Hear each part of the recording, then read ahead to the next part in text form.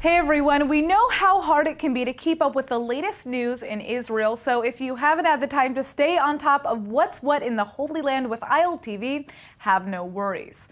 It's time for our new show this week in Israel, where we'll give you the scoop on everything you need to know about the last 7 days right from Tel Aviv.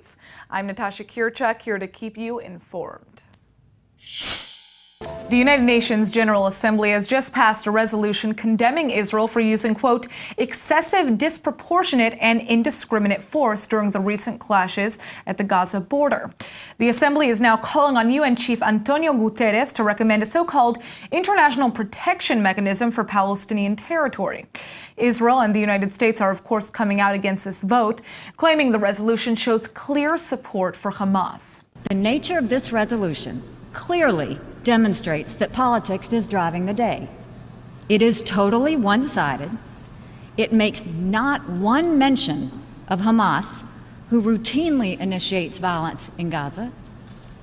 Such one-sided resolutions at the UN do nothing to advance peace between Israel and the Palestinians. Everyone recognizes that. But advancing peace is not the goal of this resolution. I suspect even my Turkish friends know the passage of this resolution won't change anything, but that it looks good for the people back home to think they're doing something. That is pure politics. A vote for this resolution is a vote for Hamas. More than 120 Palestinian protesters and militants have been killed by Israeli forces in a series of riots along the Gaza border since March 30th. Hamas officials have pushed for Palestinian protesters to breach the security fence and infiltrate Israel, all as part of the March of Return, a riot that coincided not only with Israeli Independence Day, but also with the movement of the U.S. Embassy from Tel Aviv to Jerusalem. Israel has defended its right to defend its border, saying that the IDF will take whatever measures are necessary to protect the Israeli people. At least 50 of the Palestinians killed in the riots have been identified as Hamas militants by the terror group itself. That's why Israel claims that those who support this latest UN resolution are essentially supporting Hamas. The U.S. attempted to amend the resolution with a paragraph that would have condemned violence by Hamas, but that move was struck down. Our amendment rightly condemns Hamas's indiscriminate firing of rockets into Israeli civilian communities. It accurately condemns the diversion of aid and resources from civilian needs into military infrastructure, including terror tunnels used to attack Israeli citizens. It justly expresses our grave concerns about damage done to border crossings that are hindering the delivery of desperately needed food and fuel to the people of Gaza. The UN General Assembly, as per usual, doesn't seem to be listening closely to Israel's concerns. The General Assembly passed the resolution with 120 votes in favor and 45 abstentions. The U.S., Israel, Australia, Micronesia, the Marshall Islands, Nauru, Togo, and the Solomon Islands were the only 8 countries to oppose it. The draft resolution before the Assembly is intended to contribute to de-escalation of the volatile situation, to deter violence against civilians, and to promote consideration of measures to protect Palestinian civilians. This process begins with a request to the Secretary General to submit a report in this regard, including, inter alia, recommendations regarding an international protection mechanism. The resolution is non-binding, but it has asked the UN chief to report back within 60 days on ways to ensure the safety and well-being of the Palestinian people.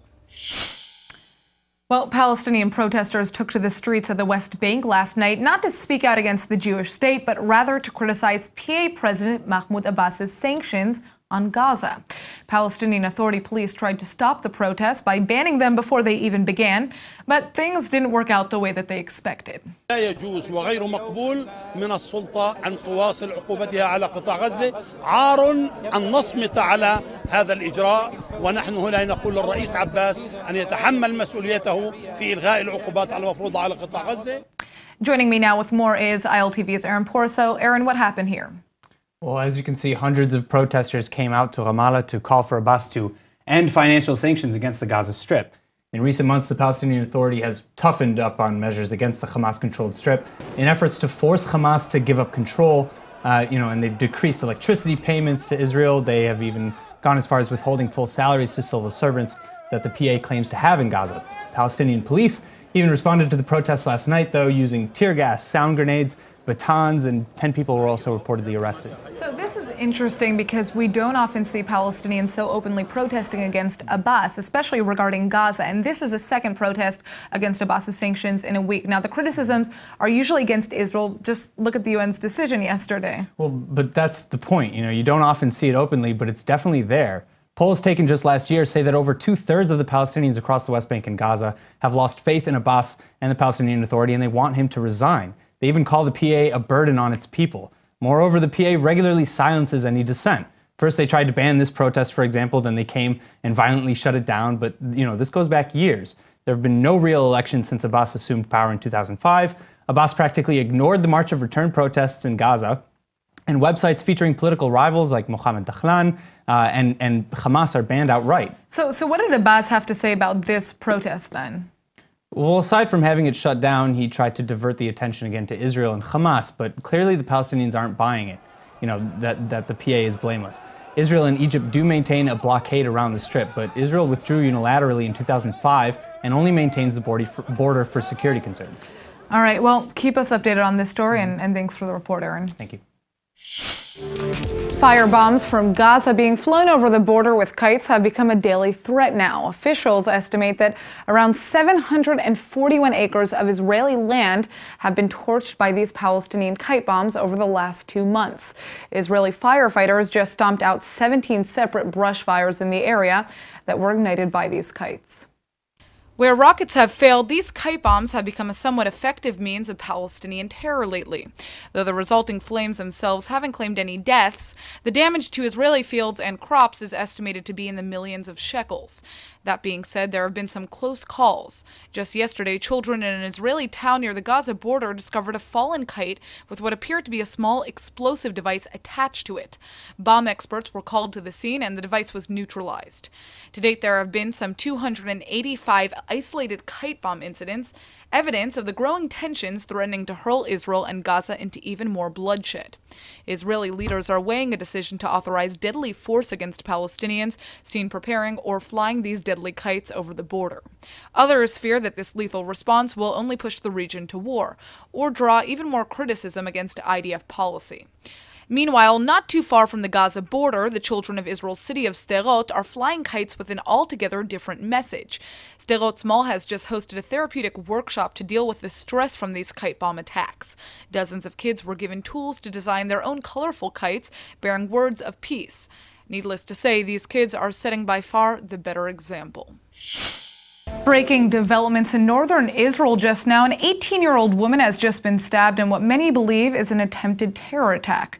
The suspect, a Palestinian man from the West Bank, has just been arrested following a short chase in the city of Afula. Police have confirmed that the suspect was shot in the leg after fleeing the scene. Video footage of the arrest has already circulated on social media, and as of now, the young woman is still in serious condition at the hospital. She was stabbed in broad daylight on a public street in the city of Afula, and we've learned that she was stabbed multiple times in her upper body before collapsing in front of a coffee shop. Police have yet to formally declare this as a terror attack, but for many, the writing is already on the wall, and a clear sign that unrest in Gaza is now spilling over into the West Bank as well. Israeli security forces have just announced that they finally captured the Palestinian man suspected in the killing of IDF soldier Ronen Lubalski. Earlier this month, Lubalski's Duvdevan unit was conducting overnight raids in a Palestinian town in the West Bank when a suspect dropped a large stone slab on his head from above. Sergeant Lubalski sadly passed away after fighting for his life in the hospital. The Shin Bet has named the captured suspect as 32-year-old Islam Youssef Abu Hamid. After an intense manhunt, he was arrested in a Palestinian refugee camp near Ramallah sometime last week. The arrest has been under gag order from the public until today. Officials say that Hamid has a long history of terror-related activities. He apparently has several brothers who are members of Hamas. Hamid himself had served 5 years in an Israeli prison for work he'd done for Hamas as well. Meanwhile, the country is still reeling from an attempted terror attack earlier this week. 18-year-old Chuva Malka is still in serious, though stable condition after being stabbed multiple times by a Palestinian man in Afula. The suspect was captured by officers after a short chase. Prime Minister Netanyahu has promised that justice will be served as quickly as possible. All right, it's pretty rare to see Israeli Prime Minister Benjamin Netanyahu offer a helping hand to the Iranian regime, but Netanyahu is doing exactly that, simply by pouring a glass of water. Netanyahu has just posted a Facebook video offering help to millions of Iranians who face an impending water crisis. And here's what he has to say.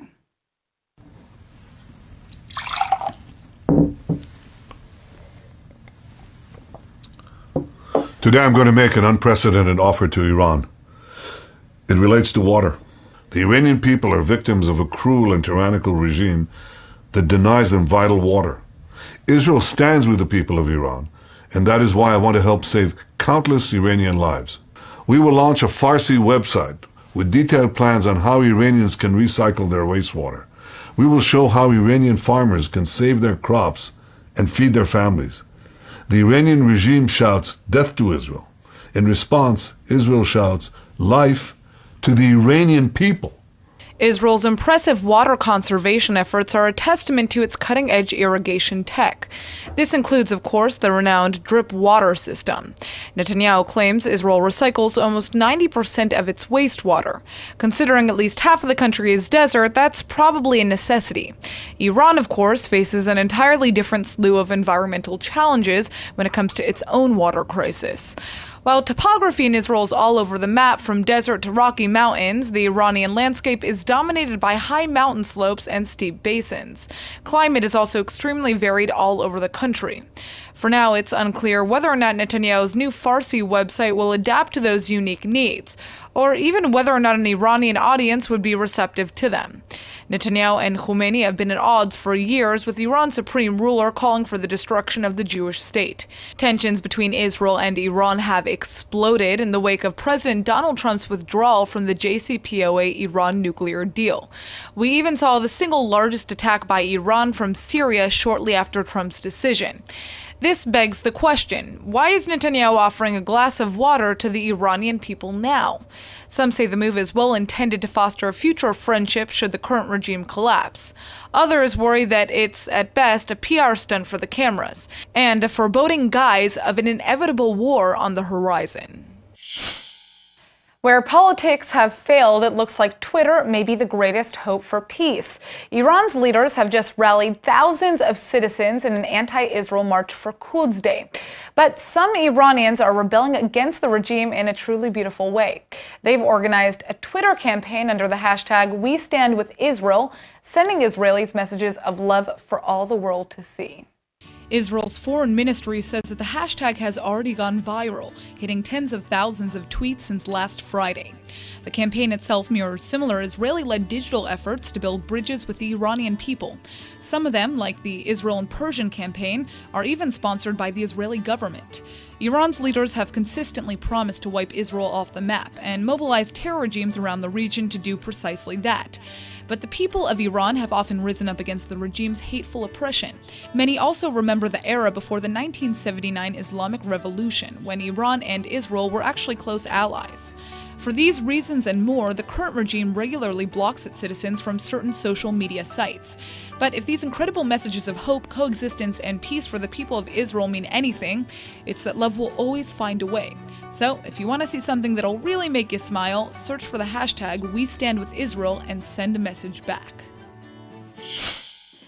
Israeli police have just evicted the last of the demonstrators from 15 Jewish homes in the West Bank outpost of Netiv HaAvot. These clashes eventually became quite violent, and at this time, 9 officers have been injured in the scuffle, and several of the picketers have actually been arrested. Now that the buildings have been cleared, the court-mandated demolition of these homes has already begun. This comes nearly 2 years after Israel's high courts ruled that the outpost had been built illegally on Palestinian-owned land. This demolition was originally set for March, but residents were given a 3-month delay to relocate. The resistance seen yesterday, which saw over 2,000 Israeli troops dispatched in response to hundreds of protesters, was brutal to the very end. At the moment, the Israeli National Police have evacuated 14 houses out of the 15. This is the last evacuation that is taking place. In the area, there are hundreds of police officers that are working carefully and cautiously to make sure that there won't be any injuries, but at the same time, we're not taking any chances whatsoever and dealing with the situation in order to complete the evacuation this afternoon. After the first 14 homes were cleared with mostly passive resistance, hundreds of settler youths barricaded themselves in the final structure. Several were arrested for hurling debris at cops from the roof. They fortified their position with boulders and wire fencing. Police proceeded to force their way in and restrain each protester one by one. Though some of the police injuries were fairly minor, others required immediate medical care. The Defense Ministry has finally offered its recommendation for the future of ultra-Orthodox military conscription, and the clock is ticking here on this critical issue. The head of the United Torah Judaism Party has threatened to leave the coalition if a law is not passed in the next 10 days. And on top of that, the High Court has set its own deadline after dismissing the previous law as unconstitutional. ILTV's Aaron Porras is here now with the details. So Aaron, first off, what is the Defense Ministry proposing? So the proposal is basically to set a minimal annual goal for Haredi enlistment into the military. And basically they say if that goal is not satisfied at least 95% of the way, then they'll sanction those offending yeshivas with annually incrementally increasing amounts every year that they fall short of that number. And what are the targets here? So basically the targets for 2018, the proposed targets are about 4,000. But that's supposed to increase little by little over the next decade, about 8% annually over the next 3 years, 6.5% over the next 3 after that, and then 5% annually for the last 4. Now, how has the ultra-Orthodox parties been reacting to this? So they haven't officially reacted yet, but I can tell you that their long-standing position has been ideally no enforced conscription. They don't. They have 2 other laws on the books right now that are not on the books that they're trying to propose that would essentially redefine yeshiva studies as a national service and thereby bypassing military service altogether. But I don't think that sort of thing would ever really fly in the Knesset. The Knesset's made it very clear that they want equality under the law and that they don't believe mostly secular Jews enlisting and nobody else is equality. Well, that being said, are there going to be any exemptions under this specific proposal? Yeah, there will still be some. Some of the exemptions under the regular conscription law will still be included. They'll be adopted. For example, not having to enlist in the military until 24 instead of the original 18. Interesting. All right. Well, now we just need to see what happens with this bill. They just have to fast track the bill to becoming a law. Otherwise, we're going to be seeing some coalition breakdowns on the horizon. All right, thank you for joining us. Thank you. Nearly 250,000 people from near and far have just made this year's Tel Aviv Pride Parade a truly historic celebration. This was the city's 20th Pride Parade, and what started off as a modest gathering for LGBTQ rights back in 1998 has since exploded into the Middle East's single largest festivity for gay equality and free expression. After all, love is love. This year's record-high numbers made Friday quite the party. Things kicked off with a massive parade through Tel Aviv, culminating in an all-out party on the beach. For as far as the eye could see were rainbow flags, colorful costumes, wild banners, and even wilder activities. But one of the day's highlights was undoubtedly a show from Israeli superstar Netta Barzilai herself, mere weeks after clinching the Eurovision title. Over the past several decades, the city of Tel Aviv has blossomed into a beacon of LGBTQ freedom in a part of the world where such freedom is still quite scarce. Strict religious nationalism in Muslim-majority Arab nations, and sometimes even in Israel's own ultra-Orthodox communities, sometimes turns even the topic of homosexuality into taboo. But this weekend's massive gathering is proof that love in all of its forms is the only thing that'll bring us together. Thousands of foreigners flew in just to be in Tel Aviv when the party got started, a day where Jews, Muslims, and Christians all stood proudly shoulder to shoulder. We're here celebrating ourselves, our bodies, our sexuality, our partnerships, everything is just, celebrating life.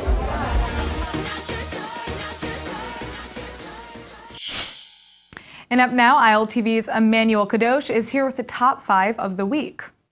Israeli presence in Hollywood has become undeniably noticeable, with national superhero Gal Gadot grazing countless headlines. As our very own Wonder Woman, she is not the only famous Israeli to be featured in A-list movies and shows. So, here are the top 5 most famous Israeli actors and actresses in Hollywood today. At number 1 is the very young, beautiful, and blue-eyed Odeya Rush. Born and raised in the city of Haifa, the 21-year-old has been living in LA and is an unbelievably talented actress. Her first acting role was in the Disney's The Odd Life of Timothy Green, which later landed her roles in movies like The Giver and The Hunter's Prayer.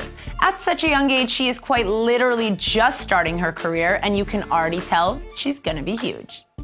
Second up is Lior Raz, who stars and is a co-creator of the hit Israeli TV show Fauda.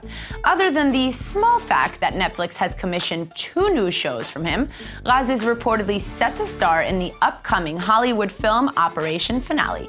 He's an actor, writer, director, and pretty much does it all, and I'm sure Hollywood is just getting started with him.